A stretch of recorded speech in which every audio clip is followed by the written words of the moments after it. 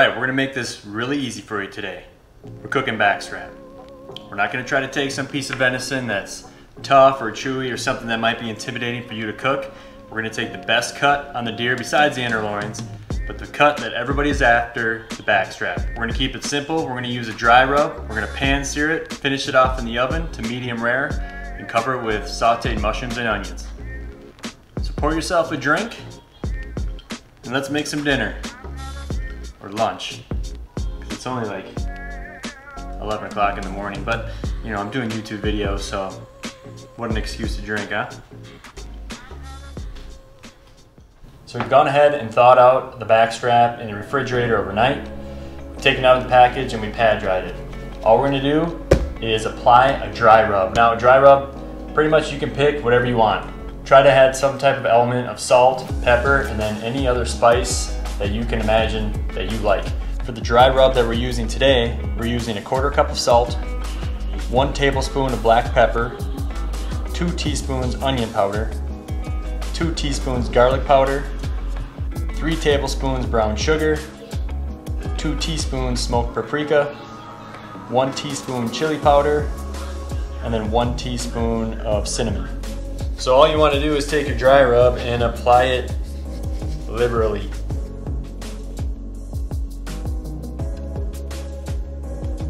Anything that comes off to the side, just leave it fall off because you can roll it in it.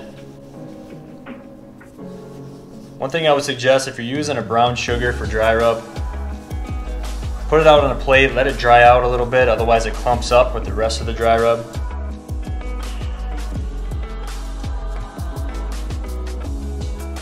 This is a thick piece of meat and your seasoning is only going to be on the outside, so you want to make sure you apply a liberal amount.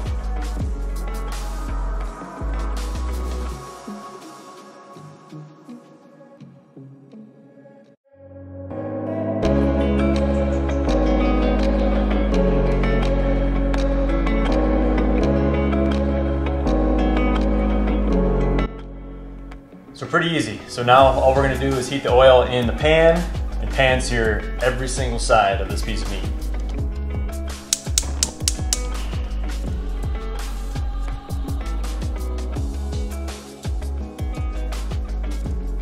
So you wanna get this oil heated up pretty well, almost to the point to where it's smoking. You don't wanna burn it. If you're gonna use butter to do this, you definitely don't wanna burn the butter, otherwise it's gonna give it a bitter taste. Get it super hot to the point to where you put that meat on, it's starting to sizzle, and you can start to sear each side rather quickly. Continue to let it cook almost to the point where it's burning. There's times where you'll turn it over and you think it's burnt, but once you're done with it in the oven, it's gonna leave this perfectly crisp crust.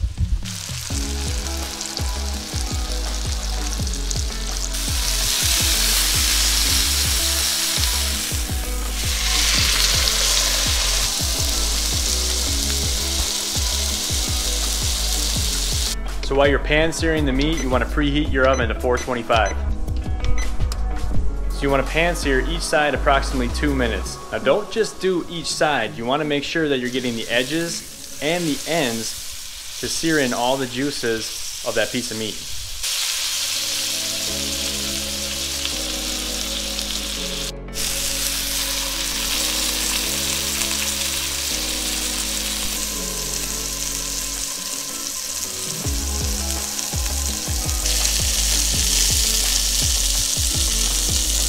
So we're gonna remove this from the heat. I didn't use a cast iron skillet. I'm actually gonna use like a lasagna dish to finish it off in the oven. So when it comes to checking your meat and seeing if it's done enough, I'm sure many of you have heard of the way how you can tell that by using your hand. Specifically using the pad of your thumb. So the pad of your thumb, if you touch it, it's pretty soft. That's gonna be pretty much raw meat. This is gonna be rare. Touch the pad of your thumb. This is gonna be medium rare, this is gonna be medium, and this is gonna be well done. Now if you're checking your meat like this, it's over. You might as well cut off your pinky because you don't need it when it comes to cooking venison. So you wanna be somewhere in here. But honestly, we're gonna finish this off in the oven, so we're not gonna wanna keep opening up the oven to check to see if the meat is done. So if you got the means, I highly suggest that you go out and get one of these temperature probes. That way we know exactly when our meat is gonna be ready to take out of the oven. We're not gonna have to mess around and open up the grill or open up the oven to keep continually losing heat in the receptacle that we're cooking it in just to see if the meat is done. With a temperature gauge, there is no guesswork. We're gonna put this in, get it up to about 132, 133 degrees, knowing that when we take it out, that the temperature is gonna continue to rise just a little bit, and it's a protein, so it's gonna continue to cook over the next 5 to 10 minutes as we let it rest. So now you wanna take your meat thermometer and you wanna insert the probe, yeah, I said probe, you wanna go lengthwise through the meat. You don't wanna go vertically because you're gonna get different temperature readings throughout the entirety of the meat. You're gonna have more well done meat on the outside, at the top and the bottom, so you wanna try to go lengthwise through the meat. Now we put just a few pieces of butter on the top to kind of baste the meat as it continues to complete in the oven. So we're gonna pop it in the oven and look for a temperature of approximately 133 degrees, expecting it to rise when we let it rest. So this is going to take approximately 5 minutes to cook before you let it rest 10 minutes outside of the oven. It's a perfect opportunity to start cutting up your onions and your mushrooms and sauteing them for the coverings.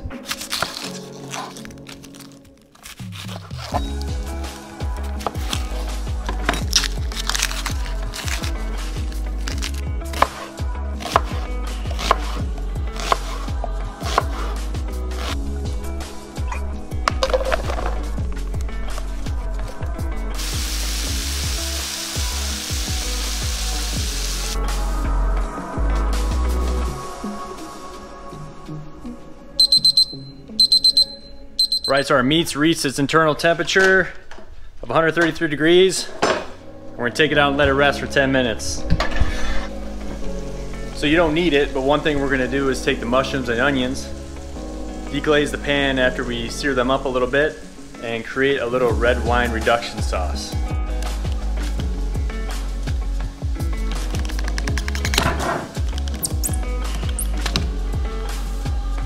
So we're using red wine today. You can use the wine that's been in your fridge for 3 months because I don't drink wine unless I'm cooking with it.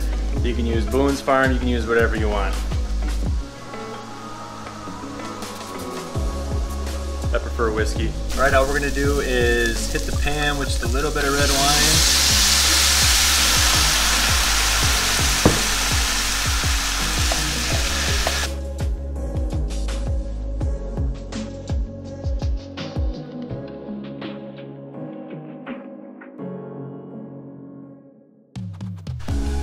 We're gonna throw in just a little bit of butter to harden it up.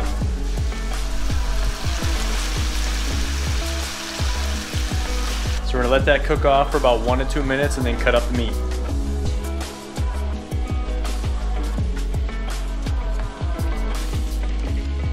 All right, now for the moment of truth. End cap's gonna probably be a little bit done more than the rest of it.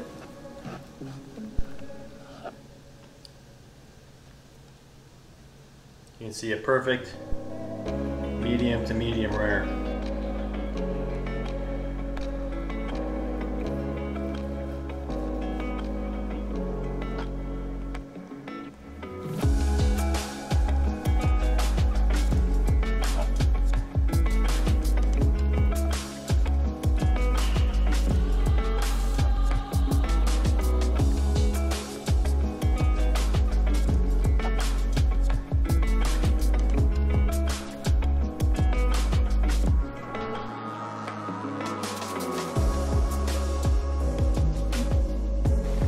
Perfect.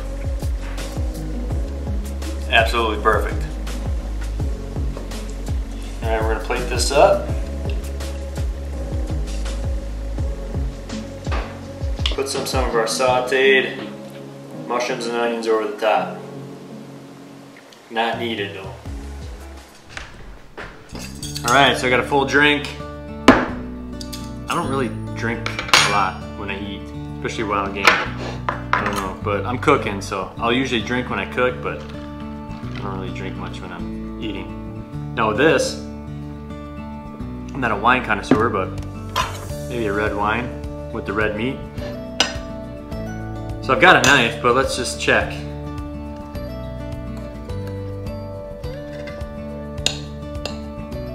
Knife's not needed. Really not. Let's put the knife down. Like I said before, you don't really need the mushrooms and onions, but if you have a friend that eats steak, they tell you they like steak, but they don't like venison, and you make this for them, like, they're gonna love it. If they don't, they're liars. They don't eat steak then. So the point is with this is just let the meat do the talking. You don't need to wrap it in bacon. You don't need to inject it with cream cheese or jalapenos. If it's a backstrap, baby, that's all you need.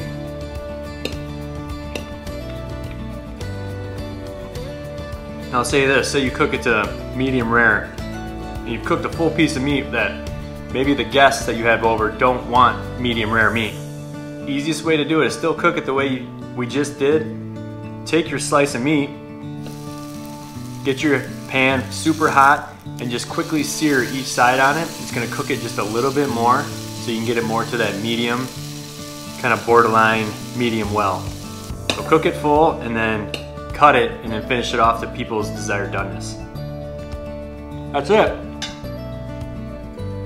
That's the easiest way to do a backstrap. It really is. You don't have to get fancy. Dry rub with your favorite seasonings, pan sear, finish it off in the oven, let it rest for 10 minutes, pour yourself a drink, and enjoy.